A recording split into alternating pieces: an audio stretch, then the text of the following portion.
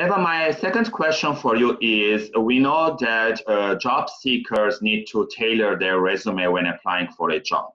And we know that they have to use some keywords from the job description so that the applicant tracking system rank them on the top of the list. So besides that, what tips you have to job seekers to tailor their resumes? And we know that sometimes recruiters have between 6 or 10 seconds to check a resume to identify if this person is going to move forward or not. So what can job seekers do to get the attention of the recruiter? Absolutely, very good question. And this is a very challenging thing. You're absolutely right. Recruiters scan through resumes very quickly, and therefore it's an absolute must to tailor it. If you already, I would even say, if you already depend on just your resume, you're already at a disadvantage. I think networking and coming in through referrals, for example, is a much more powerful tool. And I think we might be talking about that later.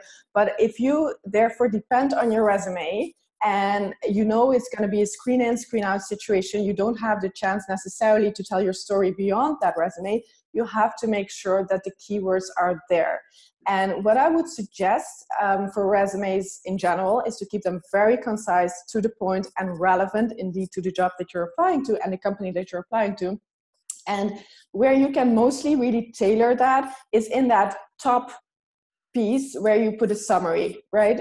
A summary of your profile, because you can then really 100% tailor that, rewrite that each time when you would apply.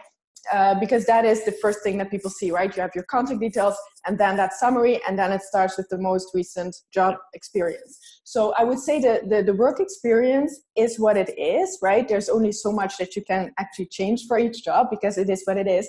For that work experience, I would say as general tips, you would keep it, again, short and to the point and relevant. So, and also quantifiable achievements over just bullets of responsibilities, right? Some people write like job descriptions in their work experience, but it's much better to actually describe what you have done with numbers, with budgets, with time frames, so that people can see your impact in those roles versus what the job should be. So that is a tip in terms of how you write your work experience. But you can't really change that each time because it is what it is. So that the opportunity to tailor is really in that top piece, that is the summary. So in terms of quantifying it, if people do not have any impact, so shall they think how their job, even if there's a receptionist or customer service or other roles that doesn't have that much budget or number related. So do you think that they should start thinking that way and put it as a bulletin point at the end, or like achievement in this role, comma, and then write it? What do you think? Yeah, I would say don't force it. If you don't manage a budget and if you don't manage a team, there's also no need to of course you can't talk about those things. But I would say the key is really to talk about how you did in the job versus how the job should have been performed, right? And I see that in a lot of resumes where people literally take bullet points from a job description, the same as that is in the posting that would be on there when they leave the job and the recruiter would be looking for a new person.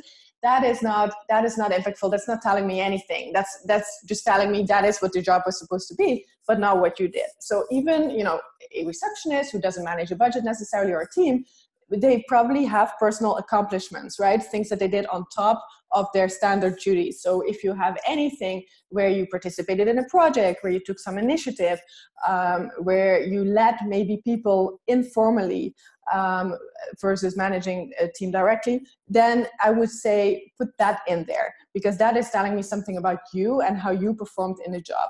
If you have been over time, if you have been recognized with an award or a prize, or if you had consistent high performance ratings, or you've been promoted, or anything that makes you stand out from the crowd or any other person who would perform that job, I would put it in there.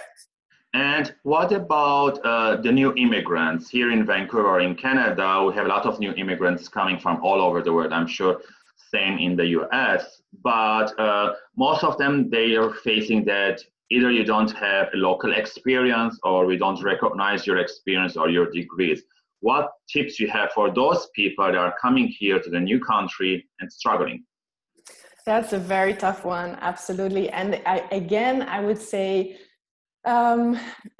making sure you connect with the right people, you network and you connect, and you find like-minded people who you then either you can help them and they can help you, right? It's all about looking to connect before you even have the need, because depending on that resume, as I mentioned before, it's a tough game. And even especially if you're in a situation that you described just now, where you are not one-to-one, your experience is not one-to-one applicable, it's going to be even tougher. So you mentioned it before in terms of how resumes are being screened, the time that recruiters even look at it, the keywords that are important. So if you have already a disadvantage at that level, I would really recommend to make sure you have an opportunity to tell your story, so that people look beyond that resume and look beyond the fact that you don't have experience in the local market. There's another opportunity these days, right? And that is online, the type of thing that you're doing, creating content. And if you're afraid to create content, because for a lot of people that will be a barrier, right? That's not so easy to start doing that out of nothing. But there's a lot of opportunity as well to do it a little bit more passive, by not creating content, but at least engaging with other people's content, right? Writing comments, writing questions, engaging with it, taking part in the discussion so that people start noticing you. I think that is a big thing, because we have this opportunity now through a platform like LinkedIn to tell our story, brand ourselves, make ourselves visible beyond that resume. Yeah. I totally agree with you, and thank you for all those tips that you gave to so many different level of people in terms of tailoring their resume. And for the audience, if you have any other tips that are working for you in terms of tailoring resumes, please leave it in the comment section. We would like to hear from you. And tune in tomorrow for another question with Eva.